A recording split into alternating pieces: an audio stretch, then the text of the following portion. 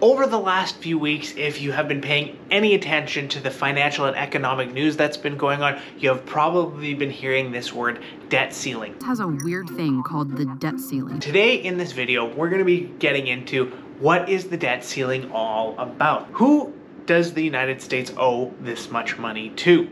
And then lastly, I'm going to show you personally what I'm doing in order to benefit from this situation and something that you can do to benefit from this situation as well. But before we get into it, I would really appreciate it if you could hit the like button, hit the subscribe button so that you could come back for more videos. It really helps out the channel a lot.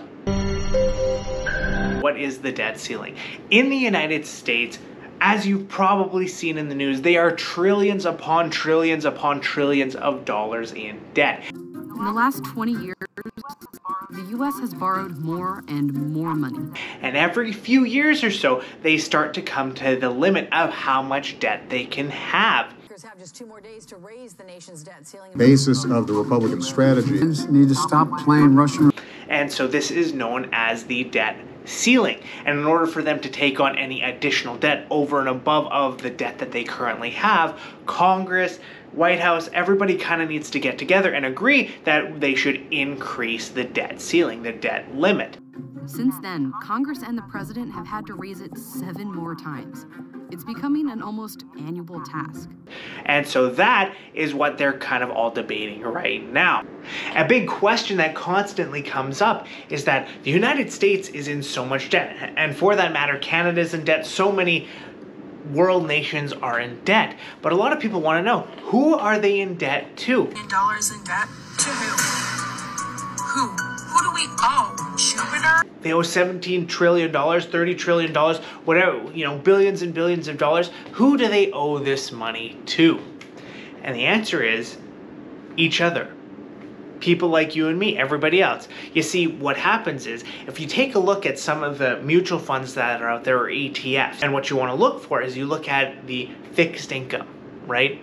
What happens is when the government or when a company, anything like that, is looking to raise money, what they'll do is they will issue government-backed securities, certain types of what they call fixed income bonds. There's 2 ways they get money. One is either through taxes, the other one is through bonds. And so if you look in these type of mutual funds, you can see that there's a lot of government bonds in here. And so what this is this is debt. So what happens is a company like Fidelity or a company like McKinsey or any of these other type of investment firms will buy up thousands, hundreds of thousands, millions, even billions of dollars worth of this government debt because they are relying on the fact that it is a stable and steady way to make interest for their clients. What happens is you have a lot of these different companies buying up all this government debt. You have, maybe firms in China, pension plans, all these type of things buying up government debt. And so when they say there's $17 trillion in debt, they're essentially in debt to all the people who invest in these type of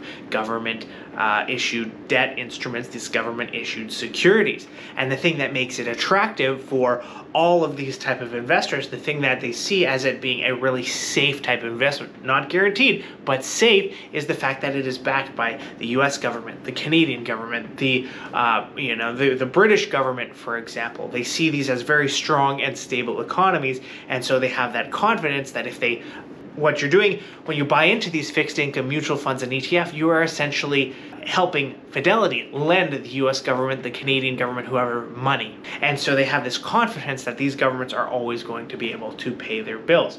But when that debt ceiling is reached, if they don't come to some type of agreement on increasing that limit, it may impact their ability to repay some of these debts. A default for the first time in our nation's history. And that could, in fact, in the future, make it more difficult for them to go out and raise money for other types of projects. So that is what they're debating right now as to whether or not they should increase the debt ceiling. It's kind of like if you have a credit card or something like this and you call the bank and ask them, hey, instead of having $1,000 or $2,000 credit limit, I like to increase it to $3,000, $4,000, $5,000, etc. But instead of the bank simply saying yes or no, what's happening here is that Congress is actually voting on whether or not they can increase that debt spending limit. Why does this have the market so jittery? Why does this make everybody scared? One of the big consequences of the United States not increasing that debt spending limit is that a lot of programs end up getting cut, whether that is to various types of companies, industries, and things like that, or even social programs like Medicare and Medicaid. So having a cap put on this debt ceiling could lead to a lot of cuts in certain types of social programs.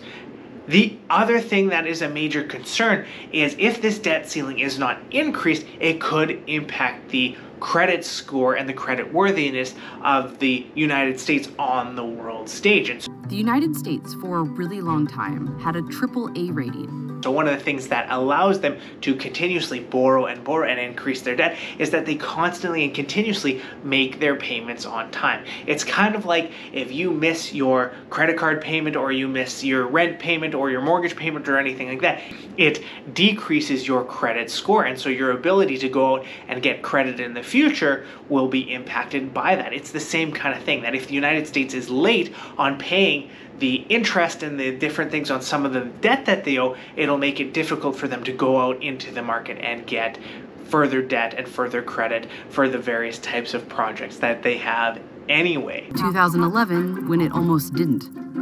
After that, the U.S. was downgraded for the first time. So is this going to impact you? Is this going to impact your overall investment portfolio or investment strategy? I've been in this industry for almost 10 years, and we've come to this U.S. debt ceiling at least 3 times, if I can remember correctly, in the last 10 years. And every single time, the governments have used it as a way for political leverage and political maneuvering, but ultimately they do end up increasing that debt ceiling. Now, at some point, in my opinion, the chicken will have to come home to roost, but that won't be for a while yet. As far as volatility is concerned, certainly this may cause some short-term ups and downs in the overall market. And so for you, if you are someone who is in a situation where you might need the money in the next 3, 6, 9 months or so, then my advice would be to try to be as conservative as you possibly can. Don't be going for high returns.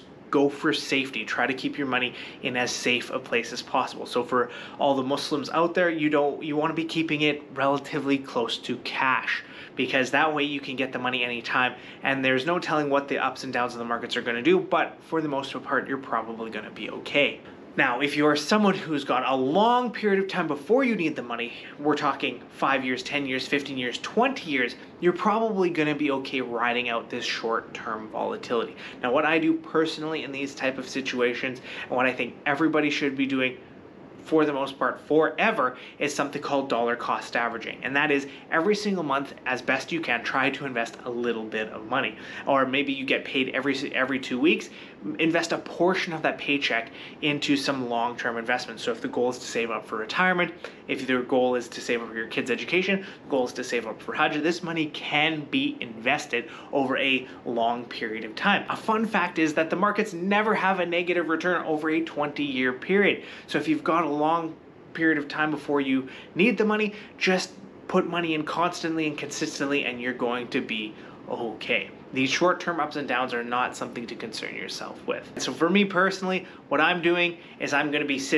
riding this out like everything else, because I don't have a short-term need for my retirement savings or any type of money. But if you are someone who's looking to save up for that down payment, you're going to be using the money in the next really short period of time. Be as safe as you can possibly be. Get into a cash position, something like that. Now, from the Islamic perspective, the one thing that I will say is that the debt market is completely haram for us. It is not permissible for us to own any form of fixed income out there. So if you want to look at the Fidelity fixed income ETFs or you want to look at certain types of bond funds or bond ETFs, these are completely impermissible when it comes to Islam because they deal in interest, they deal in riba. And so if you look at chapter 2 verse 275 of the Quran, or you look at other chapters and verses of the Quran, we cannot touch any form of interest. So overall, that is it for me. If you need a little bit of extra help with any of this type of stuff or have some questions on whether or not you are going to be impacted by the debt ceiling or any of these other type of things, make sure you book a free call. Click the link below, CanadianIslamicWealth.com. We're happy to help you. Jazakallah khair. Assalamu alaikum.